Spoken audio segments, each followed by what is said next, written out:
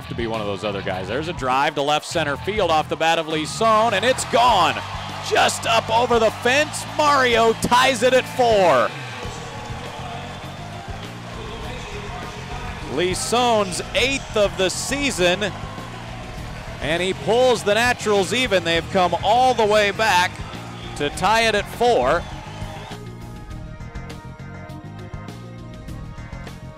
First pitch is in the dirt and getting away from Terrio. Daniels in to score, and Tulsa leads 5-4. Now Wheeler headed for third. The throw there gets away. He's headed for the plate, and he will score. 6-4 Tulsa. On a as Myers hits a bouncer to the left side. Holcomb cuts it off, throws to first in time, and that's the ball game. The Naturals fall tonight in 10 innings to the Tulsa Drillers, 6-4.